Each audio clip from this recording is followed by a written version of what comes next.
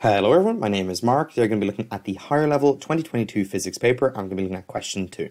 So question 2 here is going to be an experimental question, and in this case it's going to be centering around Boyle's law, which is kind of one of the more kind of uncommon questions. So yeah, let's get straight into part I here. So having a look here at part I, we're going to be asked to state Boyle's law, which in this case is just a simple definition. So in order to get full marks here, you're going to be required to include a few buzz terms, and they are as follows. For a fixed mass of gas measured under constant conditions of temperature, we know that pressure is actually going to be inversely proportional to the volume. Now, I've done a lot of underlining here, but there's actually, most of this is actually very important to include. In this case, your key terms here is that for a fixed mass of gas measured at constant temperature, or in this case, under constant conditions for temperature, pressure is going to be inversely proportional to volume, or you could say vice versa as well. Similarly, you could represent this using a simple formula, but you need to give it a little bit more of an explanation, which in this case would be PV is going to equal some constant. So in this case, that's going to be another way of representing this formula. So for doing this, you're going to get a total of 6 marks, and the breakdown goes as follows. There was 4 marks for getting the first kind of thing correct, I guess, in this case, which is going to be stating for a fixed mass of gas. So that's going to get you your first 4 marks. And then similarly, you get another 2 marks here for getting your correct term. In this case, going to be the pressure is inversely proportional to the volume. So moving now on to part 2 here, we're going to be asked to draw a label diagram of how the apparatus was arranged in this experiment. So the experiment in question here is going to be Boyle's law. So for our label diagram here, there's going to be a few key terms that we're going to include. And what I've done is drawn it out here first, and I have the headings that you need to include here. And I'm just going to kind of connect what's important here. And basically what we're going to start with is we're going to have our pump here on the right hand side, so our air pump, and this is going to be represented by this thing on the right hand side here, and that's a way of changing your pressure here in the system. Another important thing to know here is you're going to have your pressure gauge, which is going to be this system over here as well, kind of in the middle, and that's going to be a way of measuring, in this case, the pressure, which is an important thing to include. The final thing that we're going to need to include now is going to be a means for measuring your volume, which in this case is going to be represented by this air column over here, and also this measuring scale as well. So basically what happens is by changing changing the pressure in it, what's going to happen is this level of oil, which is also down here, is going to change and fluctuate, which means that the volume inside of this apparatus is also going to change, which can be seen by the measuring scale beside this air column here. And it means that we can have a way of changing the pressure and seeing the resultant change in pressure and the resultant change in volume as well. And that allows us to actually show that Boyle's law holds. So in this case, there was 9 marks going, and the breakdown goes as follows. There was 3 marks going for showing a means of measuring P, which in this case is going to be your pressure gauge. You get another 3 marks as well for showing a means of measuring your volume, which is going to be the system we have over here on the left hand side, which is going to be your air column and your measuring scale. Finally, there's going to be another 3 marks going for a method or means, should I say, of changing your pressure or your volume. In this case, we went for pressure, which is going to be our air pump. So moving on to part 3 here, we're going to be asked why is it actually necessary for the column of air to have a uniform diameter. So this is an important thing to know here, because what we were talking about previously is we have the definition for Boyle's law, and now we're actually being asked, well, why do we need to have a uniform diameter here? So the answer that's going to be required here, and the reasoning behind this uniform diameter, is so that we can ensure that volume is going to be proportional here to L. Now, just to make a little comment on it, L actually in this case is going to be your length. So basically length in this instance is going to be showing that it's just an important proportionality that you need to include here. And if we were to change that uniform diameter and make it kind of different in different places, we wouldn't be able to show that the volume is proportional to, inversely proportional to the pressure, which would result in we wouldn't be able to actually prove Boyle's law. So for doing this, you would get a total of 3 marks, and the important takeaway here is that it's needed to show that the volume is proportional to length. So moving now on to part 4 here, what we're going to be asked to do is to draw a suitable graph that's going to show, or should I say, verify Boyle's law. And in this case, whenever we see something like this, and it's going to verify a proportional relationship like the one that we're seeing in this for Boyle's law, what you can expect is that it should go through the origin, all going well. So yeah, that's just an important thing to note. But the first thing we're going to do here is we're going to look at all of the data that we were given in the question and see if we have to make any changes to it, because sometimes we have to kind of alter it and get it into a form that we can actually use for our graph here.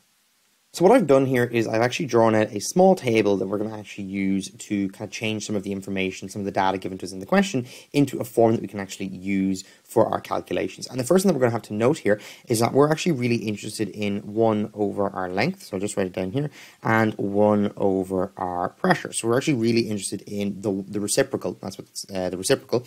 So we're really interested in the reciprocal of length and pressure.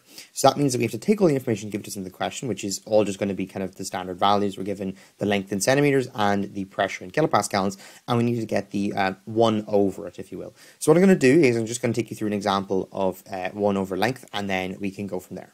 So taking 1 over our length here, and I'm just going to write down here in a different color, I'll give you a little example. So in the question, we're actually told that the first kind of piece of information is we're given a length here that is 15 centimeters. So what you're going to have is 1 over 15 here. And whenever you plug this just straight into your calculator very simply, you're going to get an answer of 0.067. And that value is what we're going to be interested in. And we just have to repeat this process for all of our lengths and also all of our kilopascals.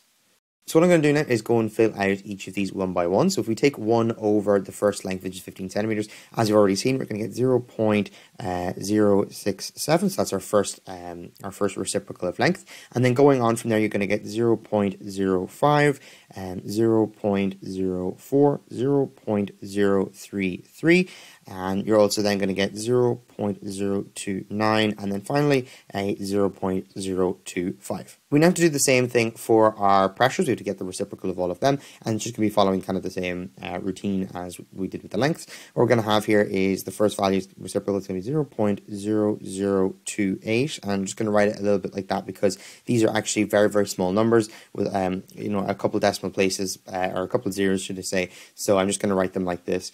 Our next one here is going to be 0.0044, and we're then going to have a 0.0047, 0.0056, a 0.0065, and then finally a 0.0074. So all of these are really small values for our pressure here, because we're going to be doing 1 over, and then our pressures are quite large numbers, so 1 over 360, which is this first one, this first value here, it's actually a very small number. So we're going to tackle that later on. We're going to tackle that when we're drawing our graph, but now that we have all of the information in a form that we can use, we can go ahead and start constructing our graph. Now the reason that I converted our length and our pressure into the reciprocals is actually two different ways you could do this. You could actually approach it from plotting the pressure versus 1 over the length, which is what I'm going to be doing now, or you could also plot length versus 1 over pressure. These are both completely valid, they're completely valid ways of doing it. They achieve the same result.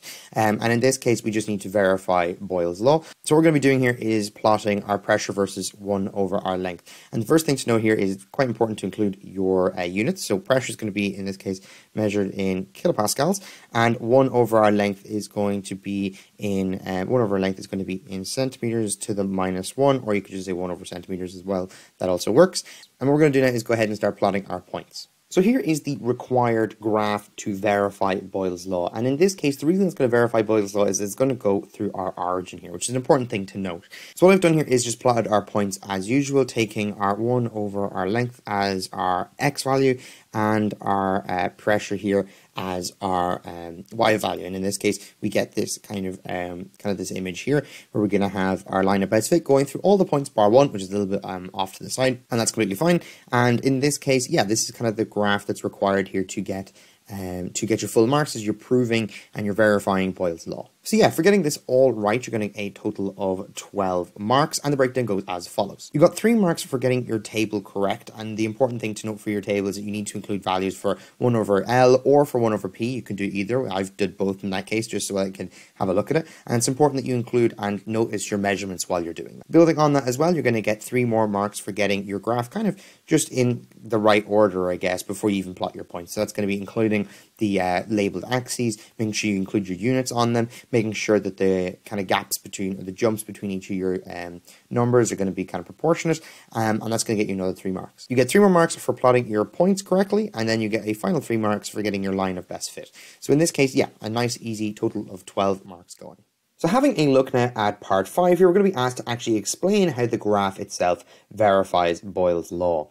So what we need to do now is actually take a look at the information in the table and in the graph itself and kind of actually, explain why this is the case. So the way we're going to verify Boyle's law and the fact that, how does the graph actually do that is, there's just a simple takeaway here. And it's the fact that there's actually going to be a straight line that's going to exist that passes through that origin. That line of best fit that we previously drew, that purple line, if you look at it, actually it's going to pass through all of those points. It's going to be a lovely straight line and it's going to go through your slope if you were lucky, hopefully. And once you've done that, it actually is going to show that there's a proportionality there, which thereby verifies Boyle's law. So yeah, for this, you're going to get a total of 3 marks, and all you really need to include the fact that it is a straight line that's going to pass through the origin.